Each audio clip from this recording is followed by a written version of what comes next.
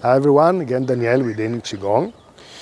Today I'm going to show you how to sink down the Qi from the Dantian to the lower Kwa, and how to extend and open the pelvis area and strengthen the leg. That is very important for Qigong and Tai Chi. So first of all, we'll sink down the weight of the body, flexing and extending the quadriceps, allowing the area of the tailbone to sink down. So I'm just doing like a small squat up and down, trying to feel the right alignment and position of the body. So after I do that for a few repetitions, what I want to do now is not to use my muscles in an aware way.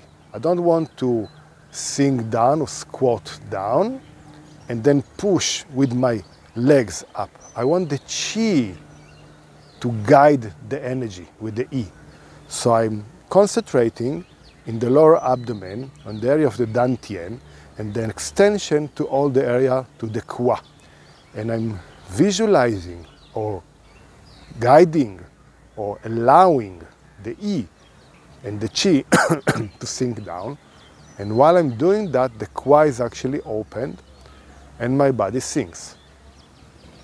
From there, I visualize all the Qi coming back, and then I feel a pulling sensation all the way up and back again.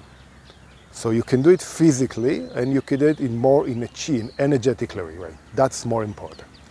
So let's say I inhale and exhale, and I sink down, and I'm opening also my arms, so the lung meridian will open, and it will allow, with the pushing of the energy of the sinking of the Qi of the lungs through the kidney, through the Kwa, to sink down.